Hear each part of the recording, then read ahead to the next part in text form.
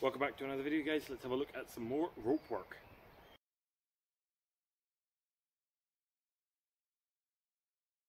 So welcome back, guys, to another video, and as I say, in this one we're going to take a look at some more rope work. We did a video not that long ago on some fundamental rope skills, and I'll leave a link up here as usual to that video. We focused on some small skills and some useful stuff that fits very well with our tarps and things like that. In this one we're going to take a look at doing some skills with this much larger official climbing rope here, with some other things in mind as well. So we're going to have a look at both where it's useful in bushcraft and the outdoors, but also where it might be useful in everyday life. This is actually something that I find myself doing probably about 2 or 3 times a year, where I actually just come out with this big rope here and practice some of these skills. So we're going to have a look at a few different things today. As I say, this is a much larger rope. So without further ado, let's get straight into it. So I do want to quickly preface this video in saying that I am not a climber, nor am I a rope expert, but rope work is one of my main skills sets in the outdoors, so I feel at least semi-confident in filming this video. So the first thing that I want to talk about is a knot that has so many purposes, and it is probably one of the first knots you should really learn if you're going to spend time in the outdoors, and it is the bowline. Now, we're going to start by demonstrating this tying it to an object. I'm also, which in this case is going to be this sycamore tree here. I'm also going to show you how to just tie it loose, and then I'm also going to show you how to tie it round yourself, both the slowed down and normal way as well as the quick semi-one-handed method. So, to tie the bowline, we come around the tree, or our object that we're tying to. In this case it's the sycamore tree, giving ourselves a reasonable bit of slack here. Because I'm right-handed, I find it easiest to put the long end into my left hand, which is here. We then want to create a loop in the long end. To do that, we simply twist a loop like so.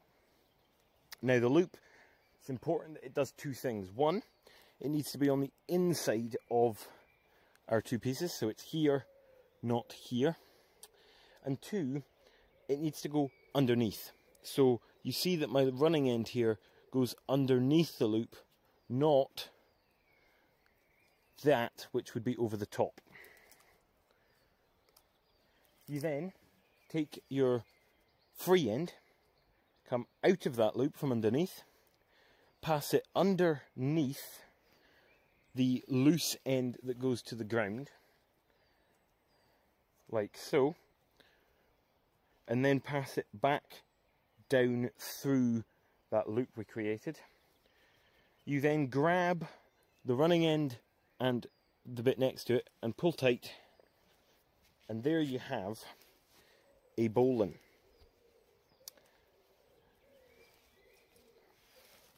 The bowline is a very distinct shape. Now the important thing, if you have done a bowline correctly, the loose, or the tail, it's not loose, but the tail should be on the inside of the loop. So once you have your bowline there, what you can do is add an extra security knot, and the simplest way to do that is to take your running end that's on the inside, cross it over your line, bring it up, back through, cross it over again, but this time coming to the left, which creates this X shape, bring it back up on the left, and pass the end through the middle of that X from left to right.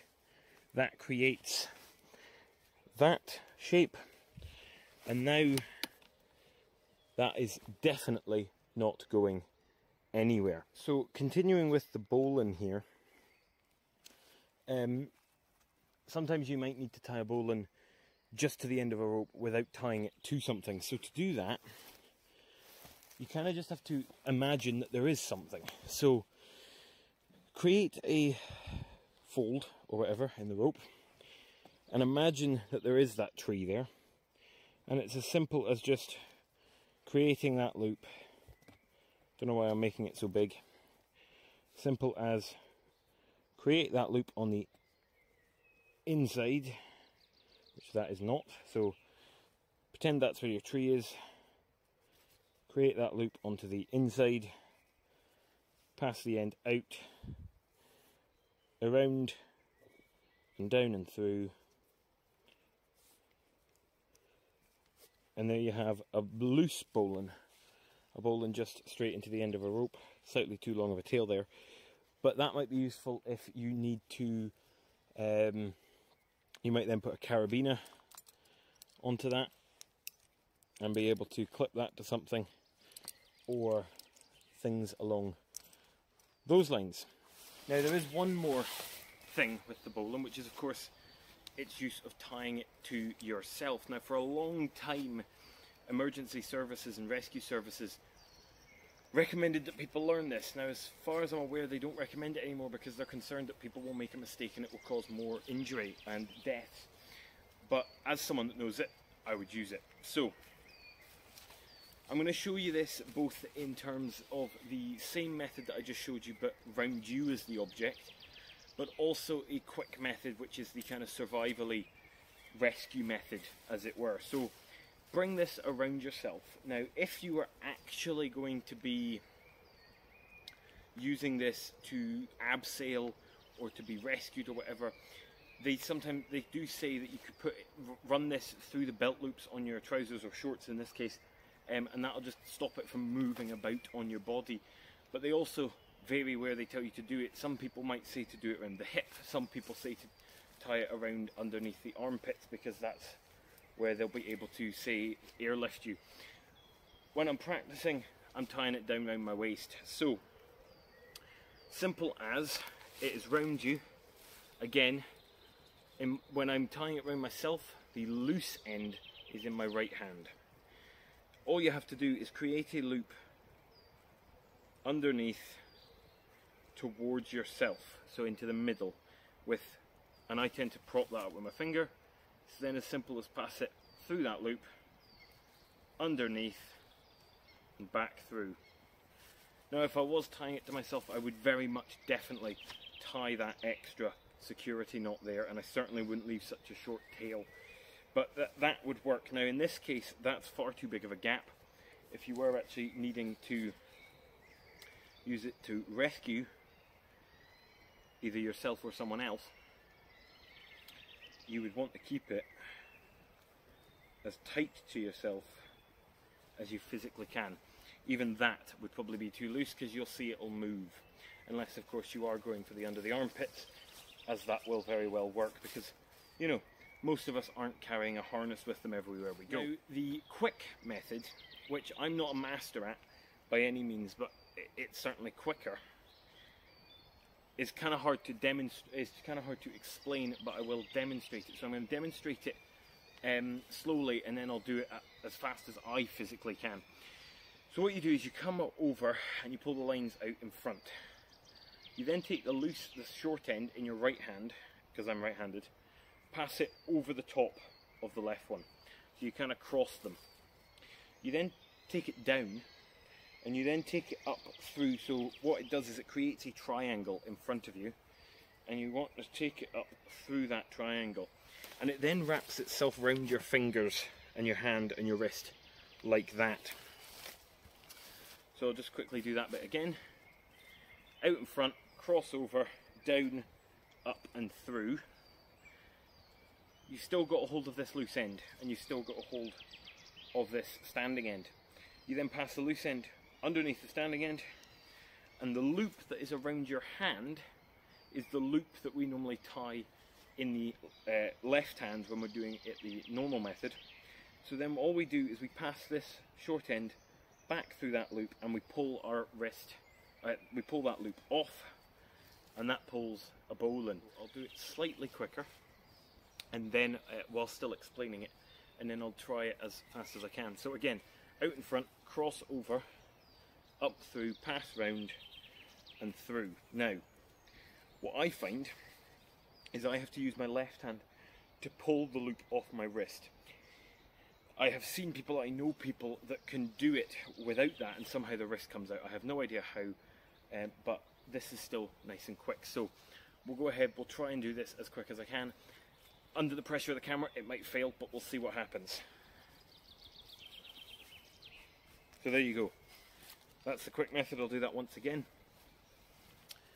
So I won't talk it, because if I talk it, I'll mess it up. I messed it up anyway. Missed the grab. And that ties a bowline. Now, what I would say is when you do the quick method, it's kind of difficult to leave yourself enough to then do the extra knot, because you would kind of have to work with a bit rather than the end, but you could always feed more through. And certainly with a climbing rope, you'll find that it never pulls solid, so you will be able to kind of tension it through, and then once you put your weight on it, of course, it will be. And that is the thing, that with a bowline, it will not go anywhere. So if I've got that tied around myself, maybe through my belt loops, now of course, when I say you could tie it through your belt loops, it's of course not going to be putting the pressure on the belt loops. The pressure is going to be on you, on your hips, and it's not necessarily going to be comfortable, but the belt loops just keep it in place. With a bowline tied at that end, if this rope was tied solid to one of these trees here, I could lean back with all of my weight and not be concerned about moving. So there you go, one last time, the quick method. And the use of the bowline, so there you go, the use of the bowline, most people see it as the rescue knot. So if I was at the bottom of a canyon, for example, and someone had a rope and they threw it to me, that is what I would tie. I'd tie it to myself to be able to climb out. And of course, one of the other reasons for wanting to know how to tie it loose of an object is if you've got a friend down the bottom of a cliff or a canyon or in a river or whatever it might be, they might, one, not be able to tie a bowline, as in physically they might not, you know, if they're floating down a river and you're doing a river rescue, tie a bowline, toss it in, they can put it over themselves. You know, they can't tie the knot in the water. They also might not know how to. So being able to tie it loose and being able to give it to someone, they can then, you obviously then have to make it larger than them. As long as it is larger than their legs, the easiest thing is for them to put it up over their legs, because it might not go over their shoulders, which is a good thing because it means you can hook them underneath the armpits. But providing it will go over the legs, you'll be able to get them into a bowline rescue, and then you can pull them out of whatever you need to. So there you go, that is the bowline. The next knot that I want to show you is called the Truckers Hitch. Now you may have heard it if you are into the bushcraft community here on YouTube. A lot of people use this, I did for a while, in their tarp ridge lines, but this works, I find, a lot better with larger rope like this. So to do this is a tensioning knot that we can use for lines and things like that. We need one end secured already, so that has been done. On that end I have it tied to the tree using a bowline like I've showed you earlier. On this end what we're going to do is come around the tree. Now we need to pull all of our slack through the tree. I'm actually going to do it from right to left here. So we need to pull all of the slack around the tree. So I'll be back in a minute.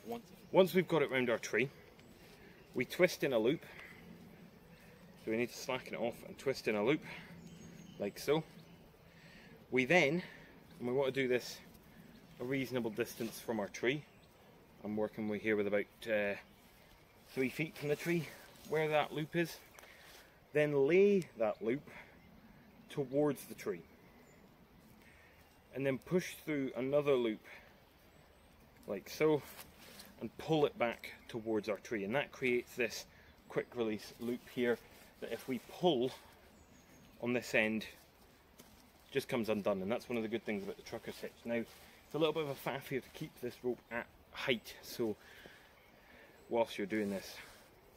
So that is one thing with this, with a heavy rope that wants to fall down the tree.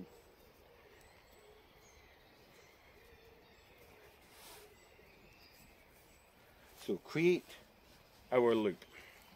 We then need to pass our whole line of rope through. So again, with a rope this long, it'll take me a minute.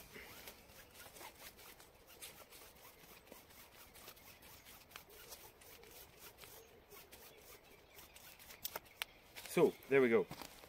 So now what we can do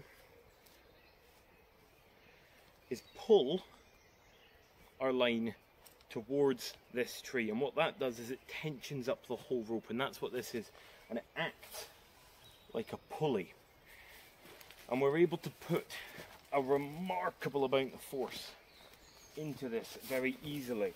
And in fact we can lean back with all of our weight and really tension this up to the point at which you could use it as a slack line. Now if you're doing this for a ridge line for your tarp, you can then do a pinch technique here which allows you to tie it off, but the issue you find with doing it with this is you'll never keep the tension. Now one thing you can do to help keep the tension is put the line through this loop again, and if you put it on top rather than underneath, it creates its own little locking system that helps, but I'm not putting the whole line through again. So in this case what we could do is just run it around the tree, and actually just that, run it around the tree and then lock it off with a little weird hitch thing.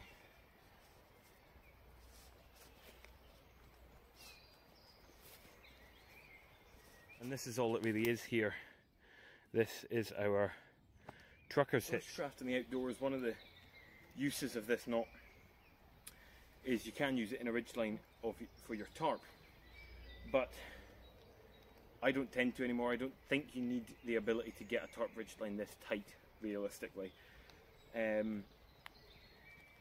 So the other use, of course, and the reason it's called a Truckers Hitch is because it was used, but it's used by truckers and lorry drivers and transport vehicles. So one of the really useful things for this is you can, if you've got a rope or a strap that's going over the top of cargo on the back of a trailer, you can use this to tie it down really nice and secure. So the bowline falls into a category of what we refer to as end of line loops, as in it's a loop that you tie at the end of a rope.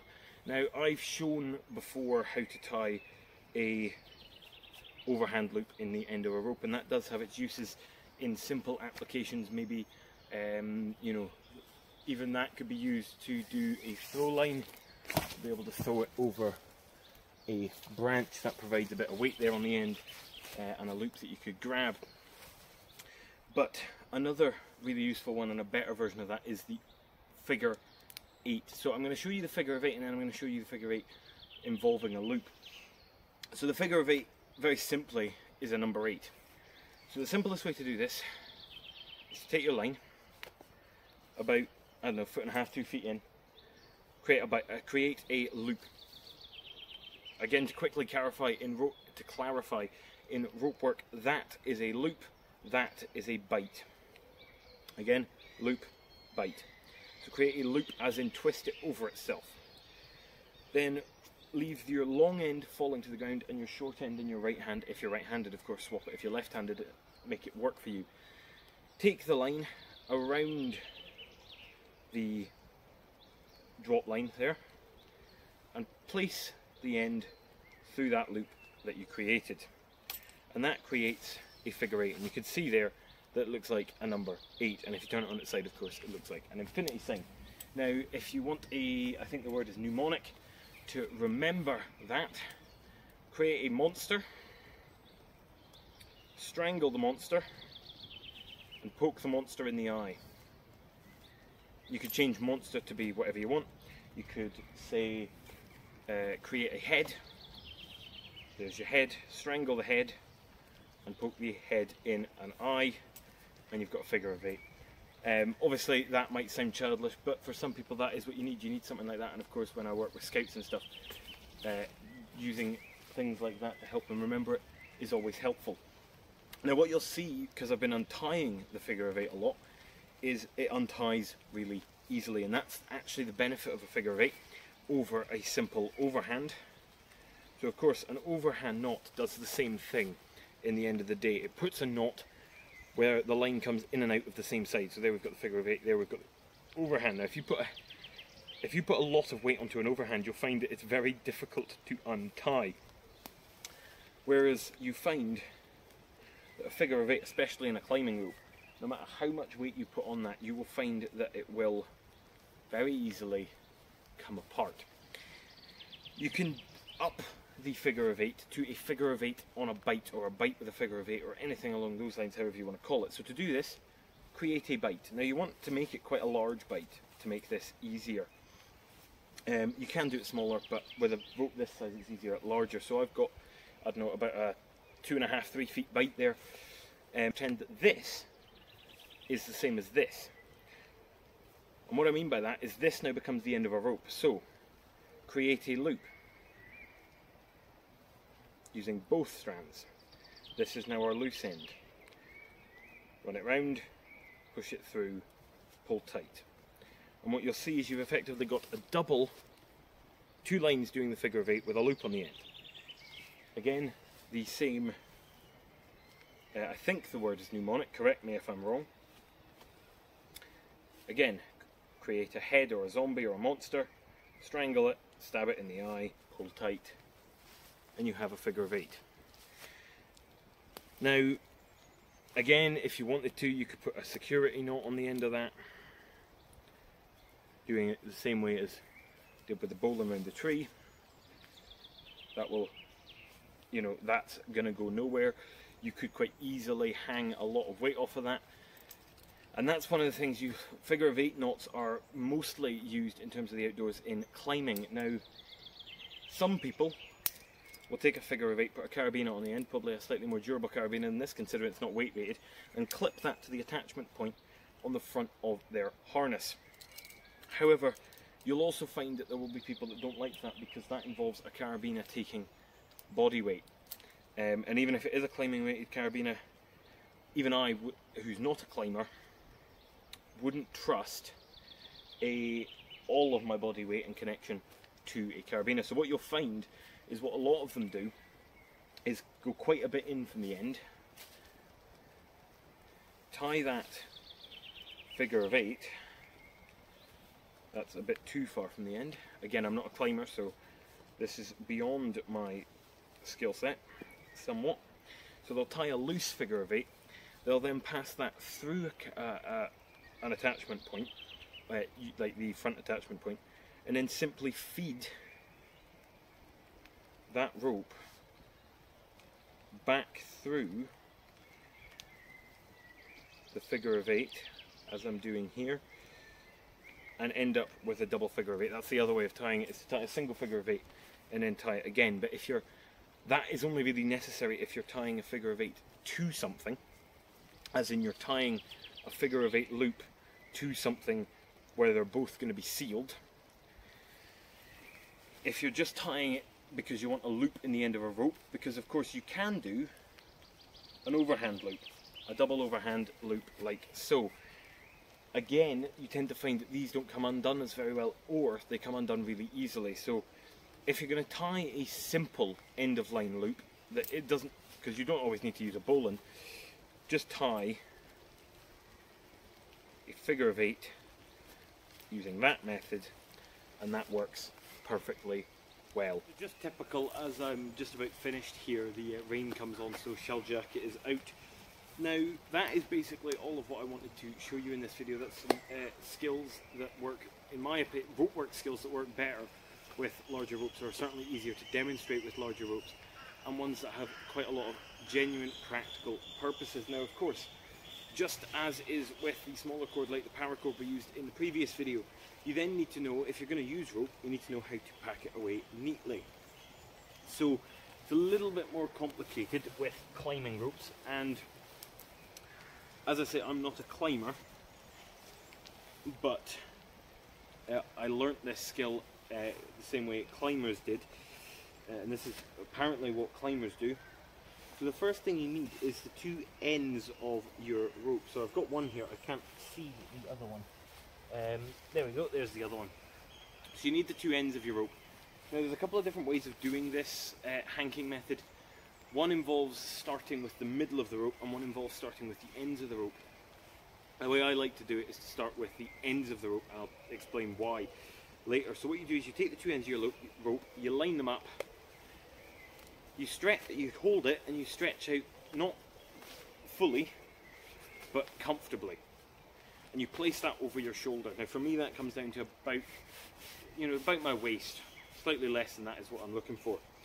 I then grab the left bit at that height and do the same and place it over my shoulder. And you repeat that, swapping sides, for the full length, just about, of your rope.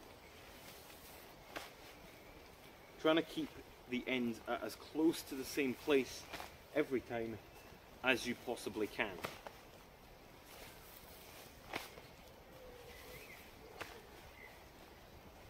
Becomes remarkably comfortable. You kind of get a bit of a headrest.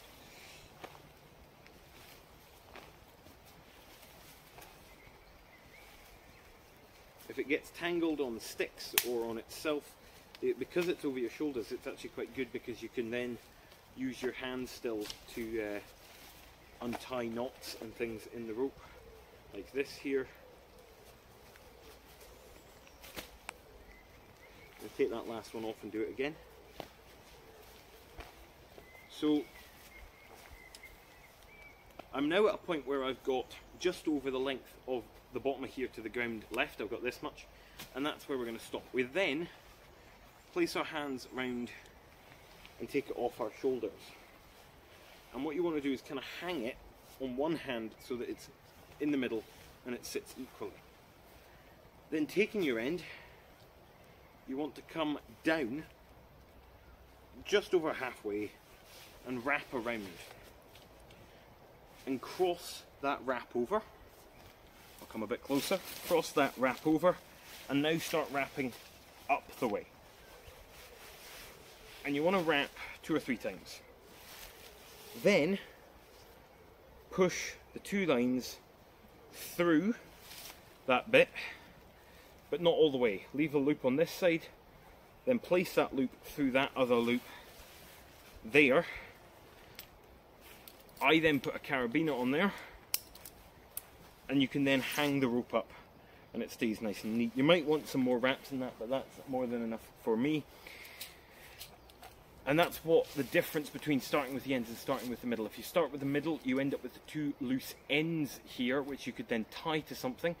And actually one of the values of that is if you're going to wear your rope on your back, you can leave quite a bit of slack and you can tie it to yourself as a backpack. If you're looking to just hang it on a carabiner or by a stick or whatever, start with the ends and get a loop. So there we go guys, that is some fundamental large scale rope skills that can be used in lots of different ways. Hopefully you liked this video. If you did, make sure to leave a like down below and subscribe if you're new here. Leave a comment whilst you're down there, and until next time, bye for now.